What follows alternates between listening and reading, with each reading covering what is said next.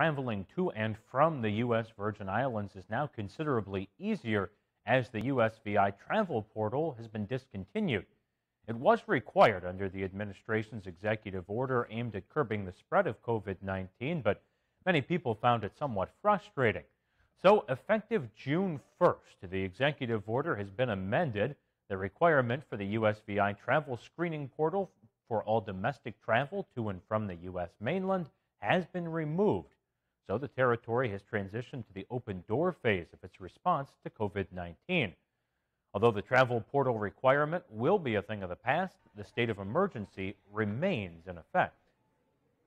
We believe it has been a very effective tool in serving our purpose. In fact, it was one of the main ingredients in the fantastic response to COVID organized by the team. But we need to move forward. It's at a point now, especially with all the vaccines and all the boosters, all the treatments, the monoclonal treatments that we have. All those things help us to assist in making the best decisions and giving the best resources to our people. I think we've gotten to a point now where we can manage and protect our loved ones and those in our community. Something to bear in mind, although the USVI travel portal is discontinued, the federal government is still requiring a negative COVID-19 test within 24 to 48 hours of travel.